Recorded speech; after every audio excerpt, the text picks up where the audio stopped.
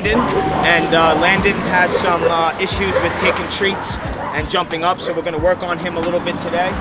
No jumping. Nope, no jumping.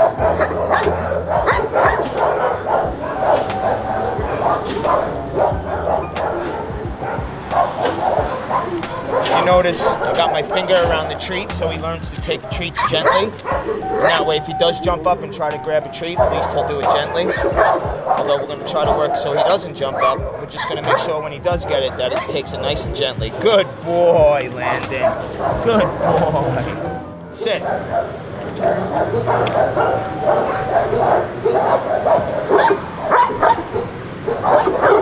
No jumping. Good boy.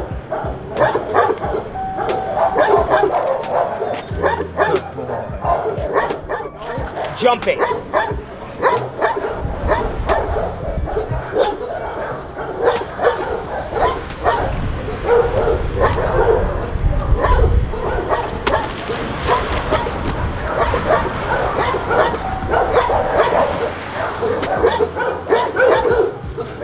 If you noticed, I turned his slip lead into a harness, and I have a little bit more control over him. It controls the front part of the body rather than the neck. He can't jump if he's restricted by his chest, so when he goes to jump up, maybe he won't even jump now.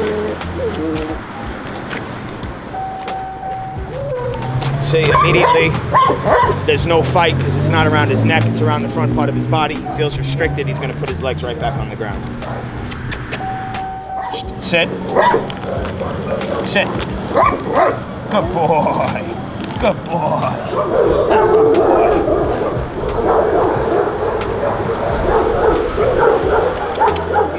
Come on. Come on.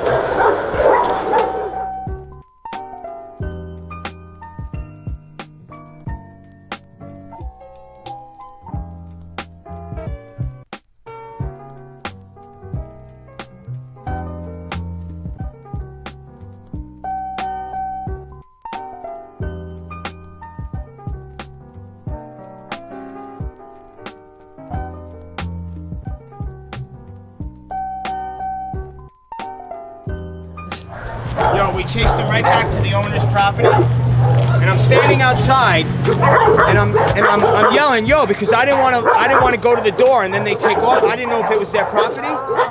So a neighbor comes by, and he's like, oh, that's their dog. I go, you want to knock on the door? Because I don't want to. I mean, I fed the dog a treat, but I didn't want him to take off because the girl in the car had her this way, and I had him that way, so they couldn't run back out. Yeah, knock on the door.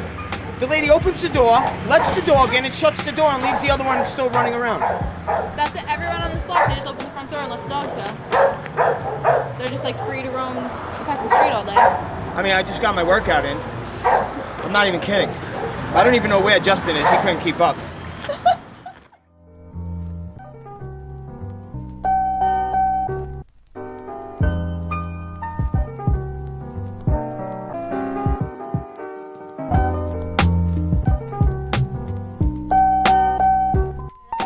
Nala is wagging her tail. She's never moved her tail before on her own.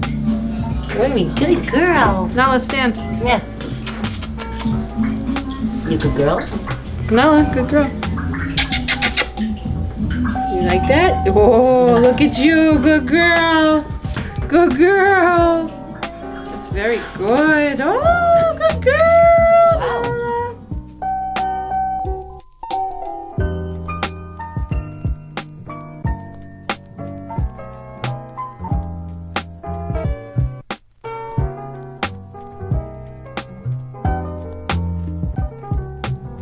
Nala, go. Come on, Nala. She is. She is. Oh, look at that. Oh, good. Is it just the one? No, she's actually doing both. All right, that's really good.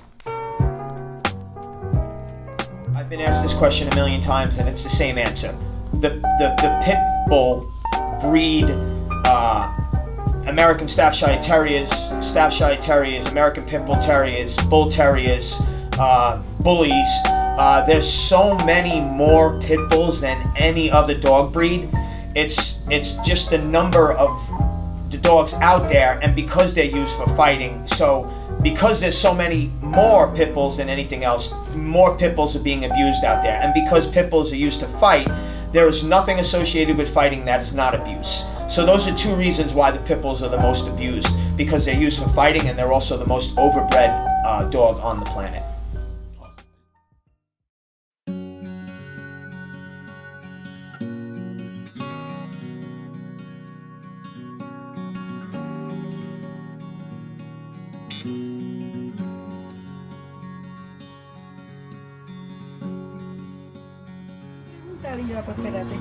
Vente, papi, vente. Tú no tienes tricks ni nada. Mira para eso. ¿Qué fue, mi amor? ¿Qué fue? A curarlo. Good boy. A un veterinario. Good boy, Bobby. Vente. Come, Bobby. Sí, el señor me dijo.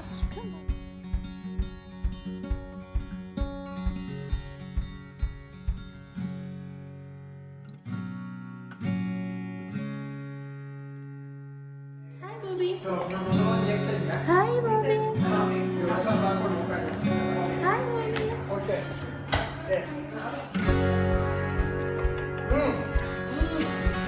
Ya lo sacaste, ya está solo hoy.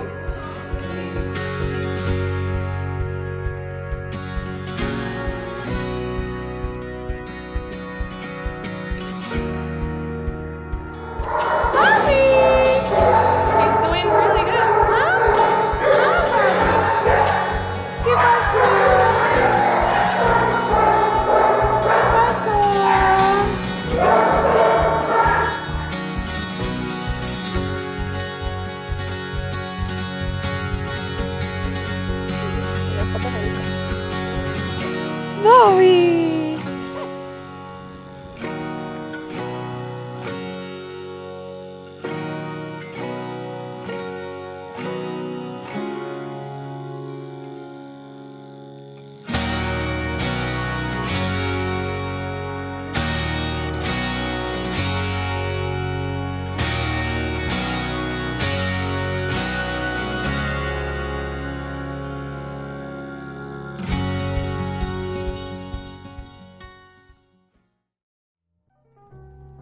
This is Dee Dee. She's about 6 years old and came to us after Hurricane Sandy destroyed the shelter that she was living in at the time.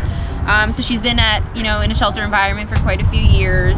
Due to that, she can be a bit shy with new people, but once she warms up to you, she is your best friend for life. She is super loyal and loving and looking for the perfect forever home. She would do best with an experienced leader who is patient and willing to put in some extra effort to gain her trust. And she loves company of a submissive male dog. So if you're interested in making her the newest member of your family, you can fill out an adoption application at nybullycrew.org.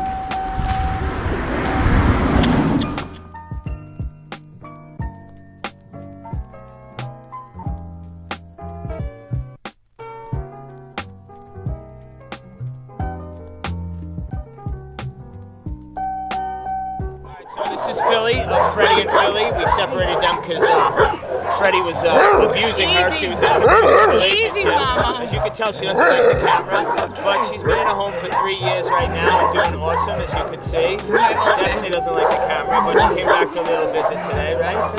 Say hi. Oh, you're good. You remember Craig. Yeah. You remember.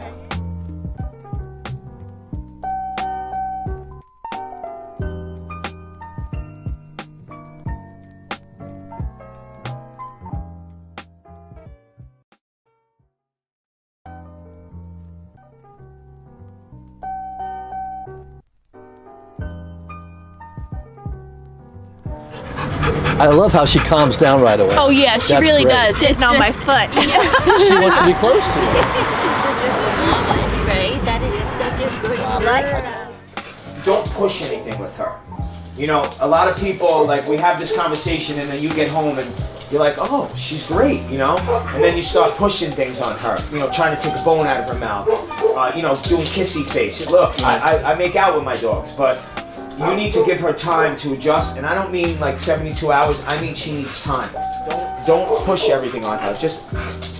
she's young. You're gonna have her for 10 years. You'll have plenty of time to do kissy face and googa gaga, which eventually is what you're gonna do, and we love that. You know, I do it, and we love that our people do it. But you gotta just take everything slow with her.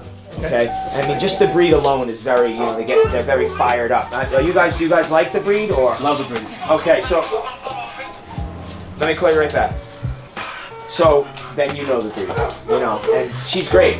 Just keep everything, you know, nice, calm, cool. You can still love her, but just not overdo it. You know, let's not spoil her yet. Overstimulate her. Yeah. Right, let's not spoil her yet. It would be the best way I could explain. Okay. Okay. All right, boss. Great.